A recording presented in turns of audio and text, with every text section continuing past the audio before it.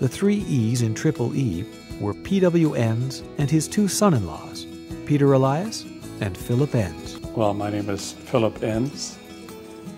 It's Enns with one N. It's important. There was two families involved, two Enns families, one with E-N-S and one with E-double-N-S. And I married an Enns with E-double-N-S. I was born and raised on a farm. And after high school, I thought I'd be a music teacher. My father-in-law, who was a businessman but not a manufacturer, he needed assistance. P.W. Enns, with two N's, owned a plumbing and heating business in Winkler. His wife was ill, and the doctor recommended spending time in a warmer climate. He says, go off the farm and go and do some traveling and so on, go south and so on. But we didn't have that stuff, you know. But that's how we tried, you know. We traveled with a Volkswagen. Later on, we made a wooden box, you know, what we call a trailer, and we traveled and did voluntary work when we ended up in Elkhart, Indiana. And that's where the whole idea started.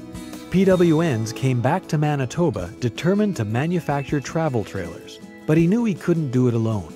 So he enlisted the help of his two son-in-laws. I had to make a career choice, either to pursue my music career and go to school, or else quit and go work for him, which I did, which I'm pleased I did. It's been a wonderful ride. The three men started with lots of energy and enthusiasm, and not much else. Well, you know, I had no experience. We poured every penny to start this. These guys that had nothing. We had no visions except for one thing.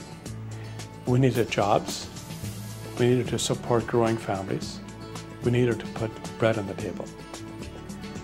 We needed to satisfy the banker, keep him at bay. We started building about December 1965 when the factory started up.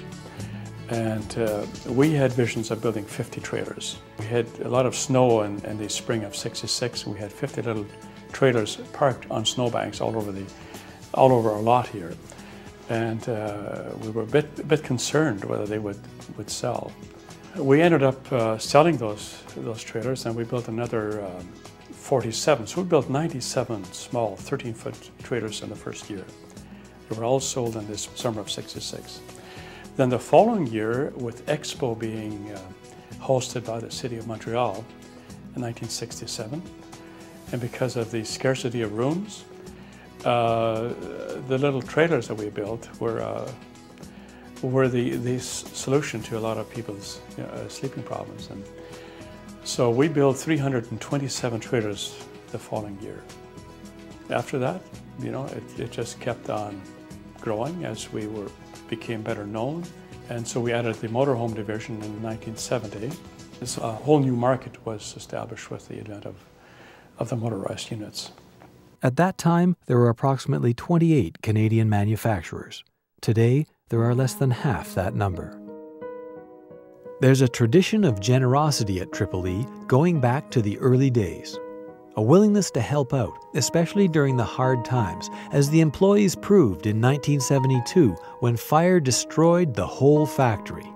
The prospect of rebuilding from the ground up was a huge task. We were just burned right to the ground. It was the employee group that invited us to come to a meeting and encouraged us to build again. And if we built a plant, they would give their labor for free to build a building. That was a very, very meaningful, gesture on the part of the employees.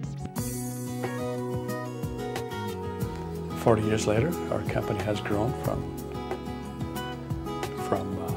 8 people to 600 plus.